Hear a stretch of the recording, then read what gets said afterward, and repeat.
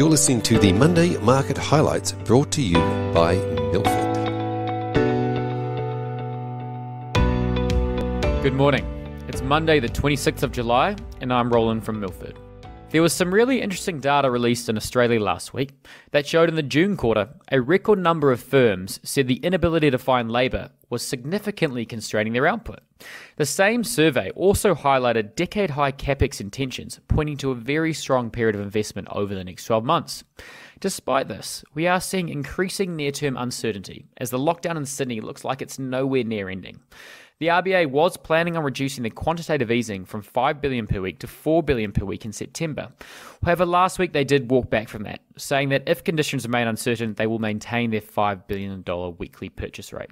In the US, weekly jobless claims increased to 420,000, which was quite a lot higher than consensus at 350,000. As a reminder, jobless claims are people who request to receive unemployment insurance. This increase is surprising, given enhanced unemployment benefits are ending and companies are apparently becoming more aggressive about filling vacant positions. Now, this is a weekly index, so we wouldn't get too hung up on one print. In equity news, the US reporting season is in full swing, and it's been very strong to date, with most companies beating and beating by quite a bit. Now look, there are a huge many companies that are reporting, however, what you are seeing consistently is a very strong consumer. Their house value's up, their incomes are up, their savings are up, and their confidence is up. JP Morgan have seen credit and debit spending up 22% versus pre-pandemic levels. Now, this heightened demand is causing a lot of supply chain issues, which is translating into skyrocketing freight costs. Labour is also a big cost bucket where you are starting to see more pressure. JB Hunt, a large US freight company, said it's the biggest shortage of truck drivers they've seen in 37 years. Turning to Australia, Oil Search had an interesting week. On Monday last week, they held a conference call to discuss the CEO leaving.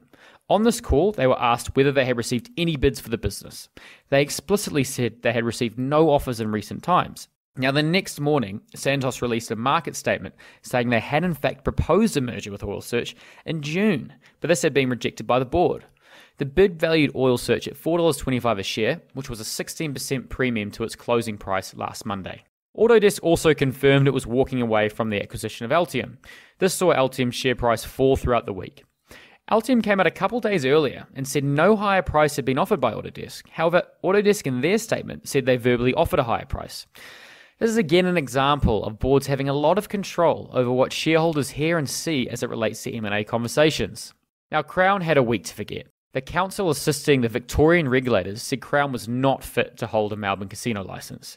Now, the Victorian Royal Commission will release their recommendations on the 15th of October, so it'll be very interesting to see what they have to say.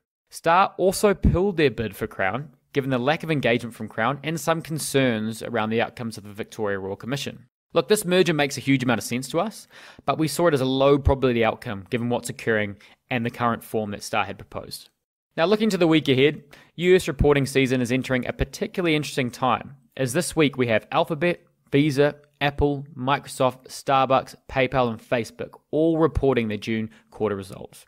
It will be very interesting to see how these businesses are managing the rapid reopening of the US economy, with a focus most certainly on their outlook statements. Domestically, look for a potential increase in fiscal support. We're seeing more companies such as Qantas pressure for additional stimulus to help with this current lockdown. We do believe there will be some additional stimulus or support packages from the government, given this lockdown looks like it will last for some time. However, we don't expect it to be as material as it was last year. However, it will still help. New South Wales is also aggressively pushing for an acceleration in the vaccination rate. They are redirecting all vaccine initiatives to Southwest Sydney and Western Sydney, the two areas most impacted by this lockdown. So watch closely for an acceleration in vaccination numbers, given we also have a lot more Pfizer vaccines in Australia now. Thanks for listening. We'll see you next week.